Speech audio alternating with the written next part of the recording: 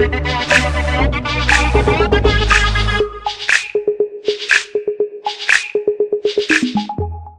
is going on, everyone? My name is Luke, and today I have for you guys a brand new secret room Wallbreach glitch on the map Retreat for Call of Duty Advanced Warfare that works on every single console, so Xbox 360, Xbox One, PS3, PS4, and PC. And to do this, it is very easy as well, which makes this for a very good video. So what you are going to want to do is come to the location that I go to in the map. And if you guys are watching this video and you are signed into a YouTube account, please take 1 second out of your day to leave a like on this video. And in return, I will continue to post tons of Advanced Warfare glitches, tricks, and spots for you guys.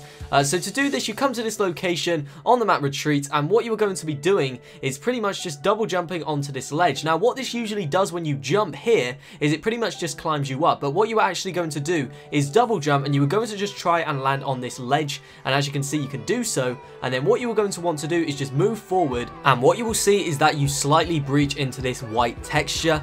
Now, once you have breached into it a little bit, what you want to do is move down to the left hand side very, very slowly, and you want to just keep pushing towards the wall, because you actually need to get far enough in so that you can get into the secret room. And you're just going to pretty much very slowly do it, as you can see me doing, and you just want to keep doing this. It could take about a minute or so to actually get this perfect, but just make sure you keep pushing into the wall. And as you can see, I'm going right into it now, so you just keep pushing into it, and then once you have pushed into it enough, you'll kind of know when.